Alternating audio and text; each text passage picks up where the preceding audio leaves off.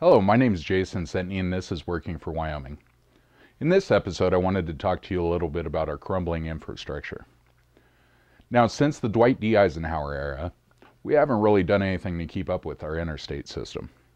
Now, the problem with that is we have potholes everywhere and we have 33,000 bridges that are deficient, that need totally replaced, they need taken out and totally replaced. Now, the Army Corps of Engineers has stated that to get our total infrastructure up to par, up to acceptable levels, it's going to cost $3.5 trillion. Now, you can't spend that all in 1 year or even within a couple of years, but you can do it over a decade. And I believe that's how long it's going to actually take before we could get our infrastructure up to where it needs to be, where it's safe for you, where it's safe for your family, and where it's safe for our children. It's money that we do need to spend. Now, you might ask where this money is going to come from. Well, who does the most damage to the interstate system? Mainly, it's this big freight shipping back and forth from coast to coast, right? A lot of these Fortune 500 companies are paying little to nothing in taxes.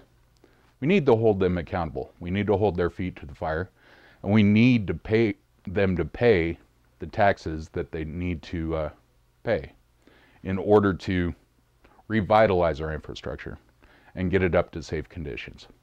Now, in this part of the video, what I wanted to talk to you about is I'm going to answer a question from Lori and Douglas, who asked, with the refugee program going on right now, they want to bring some of those refugees to Wyoming. What do you think about that? Well, Lori, I believe that it's a states' rights issue, but with everything that happened in Paris, it's also a national security issue. So what we need to do is, I understand those people are fleeing war-torn regions and trying to get their family to safety and stuff like that. But we do need some sort of vetting process. Now, since a lot of the documentation and stuff in Syria isn't kept up with, how do we check these people's backgrounds? We can't. They haven't been keeping up with what's going on with these people, what they've been up to, what they do for work. When a region like that is in a civil war, you can't keep up with that kind of stuff.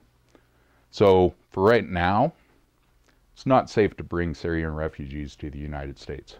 I understand there's other countries around the world that are more than willing to accept them. I even saw recently that Mexico is going to accept 10,000 refugees from Syria. But that just reinforces the fact that we need to reinforce our border. I hope that answered your question. And if anyone else has any questions for me, you can contact me through sentneyforwyoming.org. That's SENTENEY for wyoming.org. This has been Working for Wyoming, and I look forward to talking to you next week. God bless, and God bless the United States of America. Thank you.